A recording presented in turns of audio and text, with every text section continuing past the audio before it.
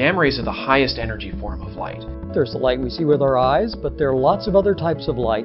Gamma rays are the most energetic form of light, the most powerful.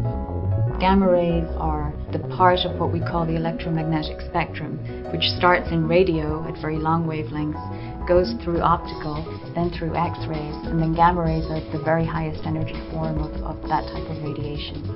The reason it's important to look at the high energy gamma rays is that many objects, the most violent and some of the most interesting objects in the universe, emit most of their light in this high energy gamma ray part.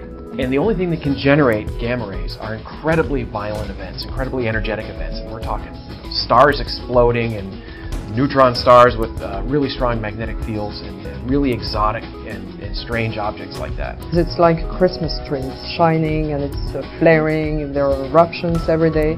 Gamma ray bursts being an example, something that for a brief instant of time outshines the entire rest of the universe. These are the biggest explosions in the universe.